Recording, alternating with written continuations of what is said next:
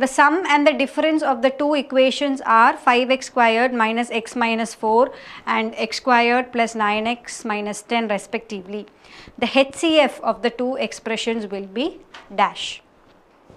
So here in this question you have to first find out which are the expressions that they are referring to, and then you have to find out the HCF of the two expressions. See, what have they given? They have given the sum and the difference of two expressions. So if I say one expression is P of x and another expression is Q of x, see what have they given? They have given that P of x plus Q of x is equal to 5x squared minus x minus 4. Similarly, they are saying P of x minus Q of x, right? This is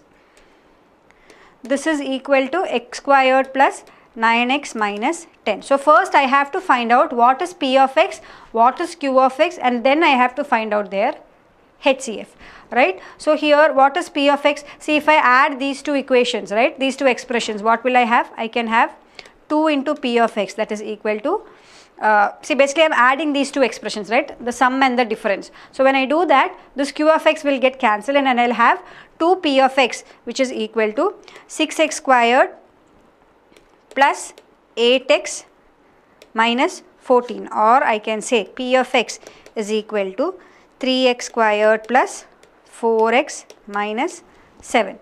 Right, so this is going to be your P of x. So if this is P of x, then what is going to be Q of x?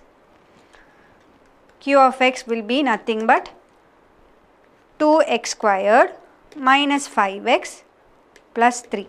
Right? How do I say what is Q of x? See, I know P of x plus Q of x is so much, and I have already found out that P of x is 3x squared plus 4x plus 7. So what will be Q of x? So what should I add to 3x squared to make it 5x squared? I have to add 2x squared. Similarly, what should I add to 4x to make it answer as minus x? I have to add minus 5x. Similarly, what should I add to minus 7 so that I get the answer as minus 4? I have to add plus 3. So this is the value of Q of x. Now that you have these two, you have to find out the HCF of these two expressions. Now what is the factor? How will you write this P of x in terms of its factors? See, you have to find out two numbers, okay, such that now I have an expression 3x squared plus 4x minus 7. So basically I have to find out two numbers such that their product is 21 and their sum is 4. Correct? So what are the two numbers whose product is 21 and the sum has to end up with 4? It will be 7 and 3.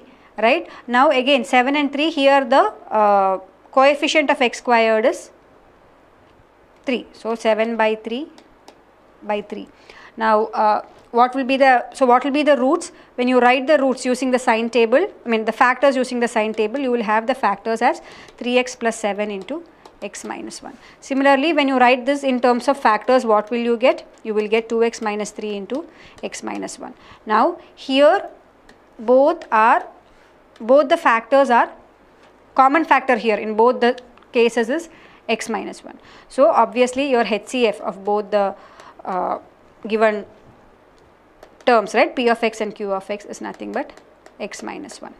Right? Now the other way in which you can solve it is to check with the options. See, this is one way in which you can solve it. The other way is to cross check with the options as to which of the option satisfies the given condition. So see, some of your friends are also saying that if you go by options you will get the answer quickly, right? So how do you do that? See, you have to put x minus 1. See, basically this x minus 1 has to be a factor of both of these expressions, right? Check with that. So how will you check with the options? So if x minus 1 has to be a factor of this expression, what should you do? Put x is equal to 1, right? Put x is equal to 1 in this expression and see if you get the answer as 0. Similarly, put x is equal to 1 in this expression and see if the answer is 0. So similarly, if you have to check if this is your answer, put x is equal to minus 1 in both the expressions and see if the answer is 0, right? Or this one again, if you are checking for this one, you have 3x plus 7 is equal to 0 or x is equal to minus 7 by 3. So like that you have to check with each options. Whichever you find it easier to solve, do it that way. Okay, so here the common factor in both the cases is x minus 1. Correct answer is option 2. Is it clear? Are both the methods clear to you? This is one way in which you can solve it. So what did we do here? We found out which are both the expressions and we wrote these expressions in terms of their factors and we found out the HCF. The other way to solve it is to check with the options. Yes, so basically when you are looking at the HCF, if you have two numbers, their sum and difference is also generally the HCF is also the factor of the sum and the difference. So using that also you can check, using the options you can put in the options here and see if it is satisfying in both the expressions. Don't stop with one expression, you have to check for both the expressions, then only it will be the highest common factor. I am sure this method I have solved is clear. What we are trying to say here is that if you have two expressions, right, P of x and Q of x. Now this P of x and Q of x has a HCF, right? So basically what is HCF? HCF is the highest common factor of these two expressions. Now if you take the sum of these two, right, P of x into Q of x, or if you take the difference of these two, P of x minus Q of x, the HCF of P of x and Q of x, right, that will be a factor for these two expressions also. Now how do I explain it to you? Let us take two numbers 25 and 35. Now what is the HCF of these two numbers? The HCF of these two numbers is nothing but 5, right? That is clear to you. Now if I do 25 plus 35 or if I do 35 minus 25, for both these numbers also this 5 will be a factor. That's what I am saying. Okay. Now here, since it is number, it is very easy for you to understand. Here when you do 25 plus 35, you will have 60. Yes, 60 by 5. Yes, 60, 5 is a factor of 60. Here you have 10, 10 by 5. Again 5 is a factor of 10, right? This you know, this when it comes to numbers, it is very easy for you to follow. Now, when it is an expression like this also, this holds true. That's what I am saying. So, if you have two expressions, P of x and Q of x, the HCF of these two expressions will also be a factor of this sum and this difference. Right. So here whatever be the HCF, see either x plus 1 can be the HCF or x minus 1 can be the HCF.